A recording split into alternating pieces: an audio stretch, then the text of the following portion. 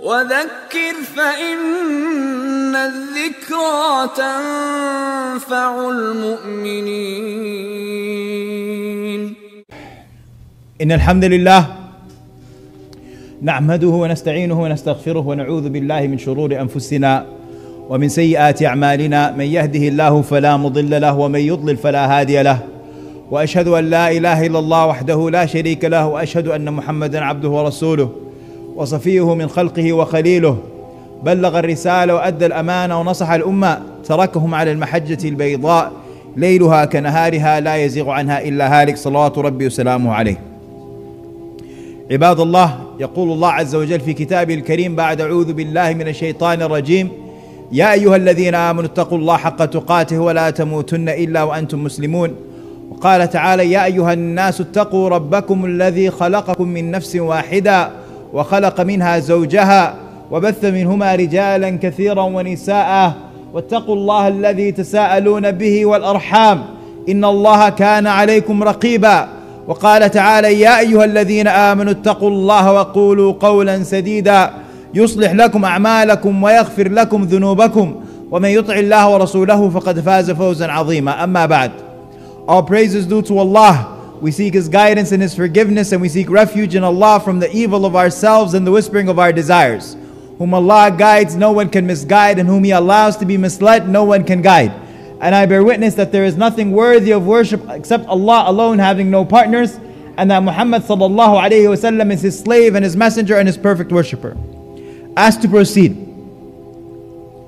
in the 20 seconds that I started this khutbah, I saw 4 people checking their phones and talking to each other.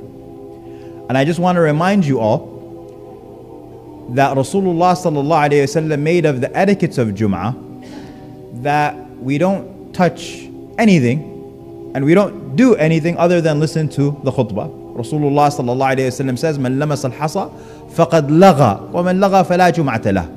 That whoever touches a pebble, they have committed laghu, vain speech. And whoever commits vain speech in Jum'ah, then they have no reward for Jum'ah. So a person came and they drove all the way over here and they sat, they left work, but they also need to refrain for these 20 minutes. And Rasulullah sallallahu alayhi wasallam, back to the topic of my khutbah, but inshallah ta'ala I do believe that we need to spend more time reviewing even the fiqh of Jum'ah, because we tend to forget. And I don't want anyone to think that I'm talking to young people, because the elderly are just as attached to their phones as the young. Even when I'm a khatib, when I'm not a khatib, I was recently attending a Jum'ah khutbah, and the man next to me was buying stocks during the khutbah. And that's a combination of not only false speech but false actions, because the Prophet ﷺ told us that whoever buys or sells in the masjid, then the sunnah is to say, may Allah subhanahu wa ta'ala not bless your transaction. May Allah not bless your transaction, because the masjid is not for that. The masjid is not for the dunya. It is for the seeking of the reward of the hereafter. In any case, Rasulullah sallallahu alayhi wasallam tells us in the hadith of Anas ibn Malik, reported by At-Tirmidhi. He says, Allah subhanahu wa ta'ala says, عبدي إنك ما دعوتني ورجوتني غفرت لك على ما كان منك ولا أبالي. O my servant, as long as you call upon me and have hope in me, I will forgive you no matter what you have done, and I will not mind. We are told by Allah subhanahu wa ta'ala that no matter what sin a person has created, no matter what they've done, that if they turn to Allah subhanahu wa ta'ala and they have hope in Him, Allah subhanahu wa ta'ala will forgive. And He will not mind. I want to talk briefly about this concept of istighfar, seeking forgiveness. Qatada says, إِنَّ هَذَا الْقُرْآنَ يَدُلُّكُمْ عَلَى دَائِكُمْ وَدَوَائِكُمْ. He says, this Qur'an guides you, directs you, instructs you to your disease and to your cure. He says, أَمَّا دَاؤُكُمْ فَالذُّنُوبُ. As for your disease, it is your sins. وَأَمَّا دَوَاءُكُمْ, and as for your cure, it is to seek forgiveness. Allah subhanahu wa ta'ala says, ظَهَرَ الْفَسَادُ فِي الْبَرِّ وَالْبَحْرِ بِمَا كَسَبَتْ أَيْدِي النَّاسِ. Allah says corruption has appeared in the land and the sea due to what people's hands have earned.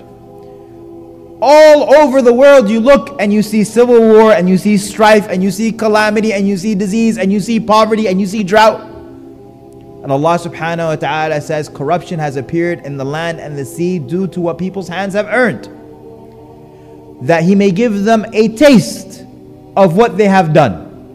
لَعَلَّهُمْ يَرْجِعُونَ, perhaps they may come back. And so this corruption that we see in the land is a result of what our hands have earned, and it is just a bit of the return on the investment of our sins that Allah subhanahu wa ta'ala brings to us. Perhaps by seeing the effects of our sins, we'll come back to Allah subhanahu wa ta'ala in repentance. And so by seeking forgiveness from Allah subhanahu wa ta'ala, I don't want you to think that it is simply a cure for our sins on the Day of Judgment. Qatada says it directs you to your your ailment, and it directs you to your cure. Your ailment is your sins, and your cure is seeking Allah subhanahu wa ta'ala's forgiveness. Seeking Allah subhanahu wa ta'ala's forgiveness does not change just the trajectory of your hereafter, but it changes the trajectory of your life. It changes your life today. There was a brother who was one of the first of my group to get married, the first of my friends.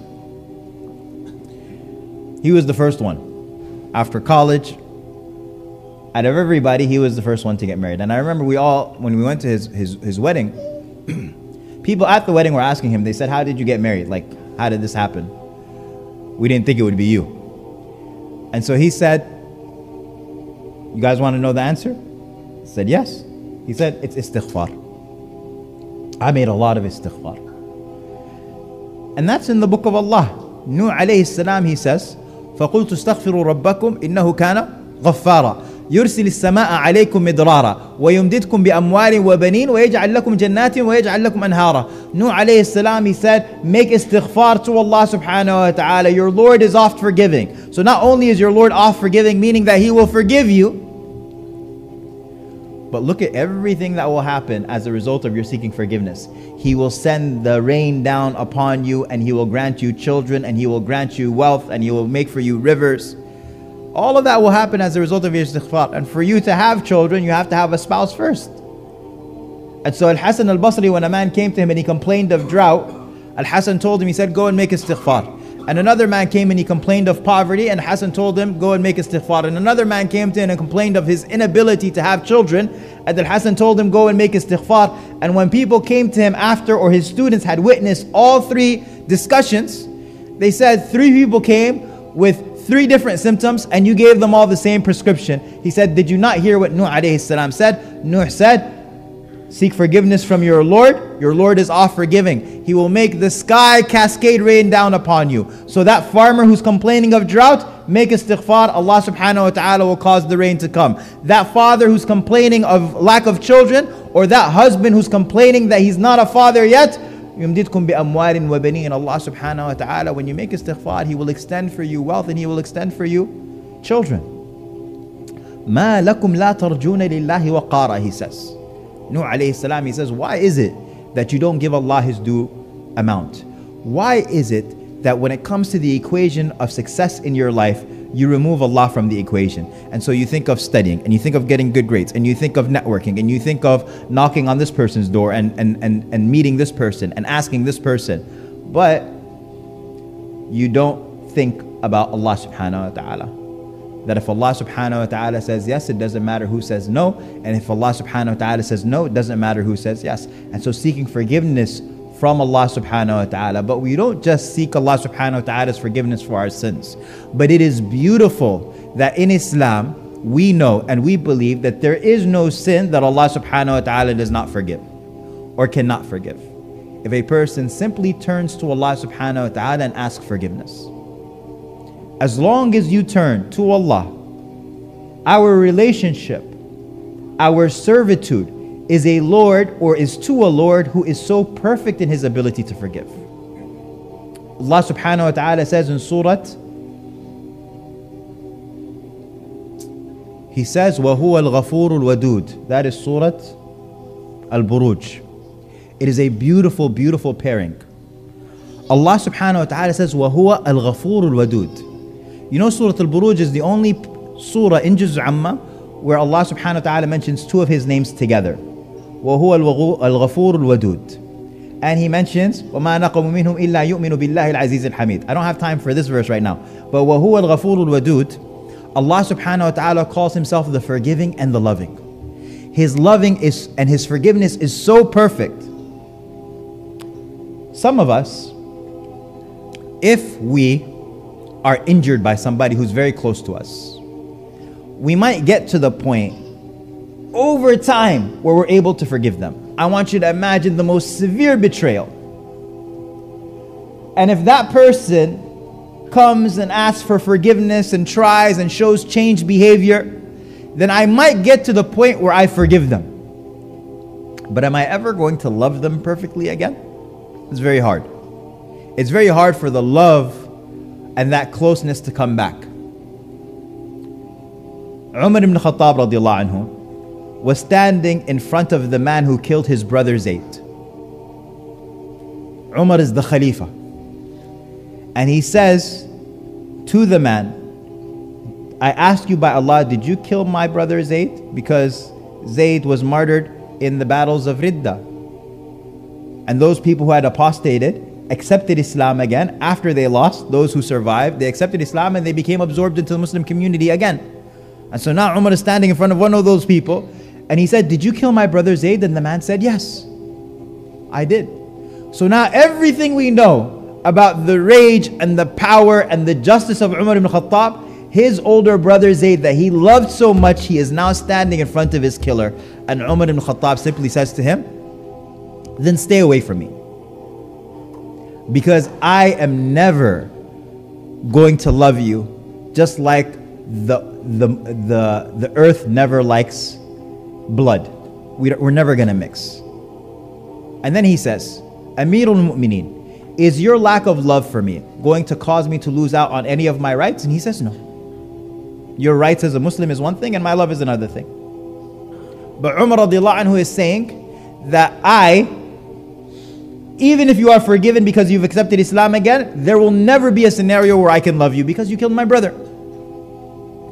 And even someone who had a greater capacity of love and forgiveness than Umar is Rasulullah sallallahu alayhi wasallam. And it is amazing how the Prophet ﷺ was able to absorb all of these people, one after the other, of people who fought against him, people who insulted him, people who mocked him, people who hurt him, people who ridiculed him, people who fought against him.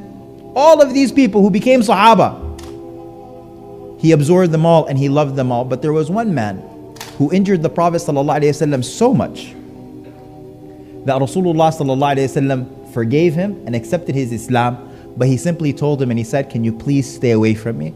And that was Wahshi, the killer of his uncle Hamza. Rasulullah sallallahu alayhi wasallam, it was such a painful image for him, the mutilation of his uncle on the battlefield of Uhud, that Rasulullah sallallahu alayhi wasallam simply told Wahshi, he said, I don't want to see you around. If that's okay, just stay away from me. You're a companion, your Islam is accepted, your sins are forgiven, all of that. Even the Prophet sallallahu alayhi wasallam had limits when it came to his love. And yet, when Allah subhanahu wa ta'ala says, وَهُوَ الْغَفُورُ الْوَدُودُ, it shows us that there's no one who is alive, who is not only beyond being forgiven by Allah, Al-Ghafur, but being loved by Allah, Al-Wadud. And this surah comes in the sequence of a people who had committed genocide. قُتِلَ أَصْحَابُ الْأُخْدُودِ, Allah subhanahu wa ta'ala says, cursed are the killers or the people who caused the genocide in the trench. But Allah subhanahu wa ta'ala still says, وَهُوَ الْغَفُورُ الْوَدُودُ. Allah is the forgiving and Allah subhanahu wa ta'ala is the loving. And so we are fortunate that we worship a God who never disqualifies us from His mercy, from His forgiveness, and from His love the minute that we turn back to Him. أقول ما سمعتم واستغفر الله لي ولكم فاستغفروه إنه الغفور الرحيم.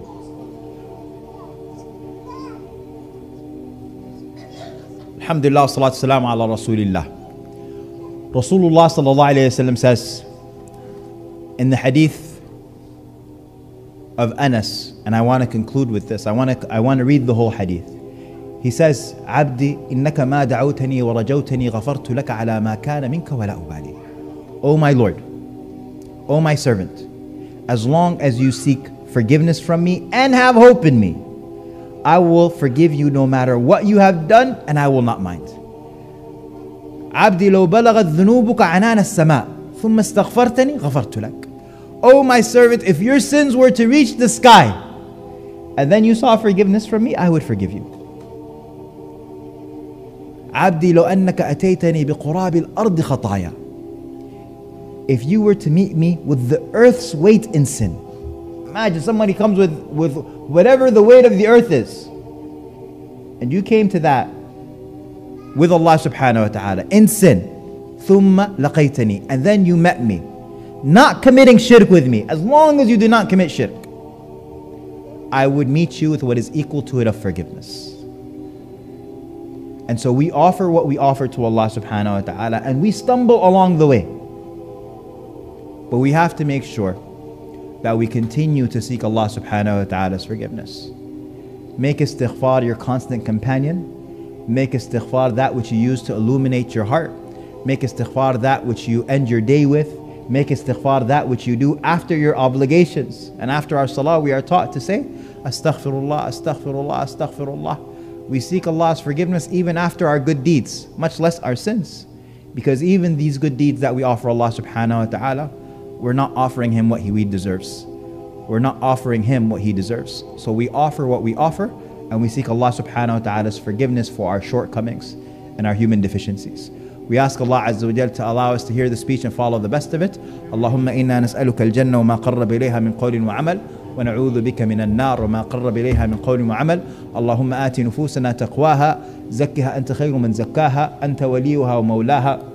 اللهم اقسم لنا من خشيتك ما تحول به بيننا وبين معصيتك، ومن طاعتك ما تبلغنا به جنتك، ومن اليقين ما تهون به علينا مصائب الدنيا، ومتعنا اللهم بأسماعنا وأبصارنا وقواتنا أبدا ما أبقيتنا، واجعله الوارث منا، واجعل ثأرنا على من ظلمنا، وانصرنا اللهم على من عادانا، ولا تجعل مصيبتنا في ديننا، ولا تجعل الدنيا أكبر همنا، ولا مبلغ علمنا، ولا إلى النار مصيرنا، واجعل الجنة هي دارنا برحمتك يا أرحم الراحمين. رب ارحمهما كما ربياني صغيرا، رب ارحمهما كما ربياني صغيرا. اللهم ارحم موتانا وموتى المسلمين، اللهم ارحم موتانا وموتى المسلمين، واشف مرضانا ومرضى المسلمين. اللهم ارحماك بأهلنا المستضعفين المنكوبين في كل مكان. اللهم ارحماك بأهلنا في الصين وفي فلسطين والسودان وكشمير وسائر بلاد المسلمين. اللهم كن لهم معينا يوم قل المعين، كن لهم ناصرا يوم قل الناصر. وصلى الله على سيدنا محمد. قوموا إلى صلاتكم يرحمكم الله.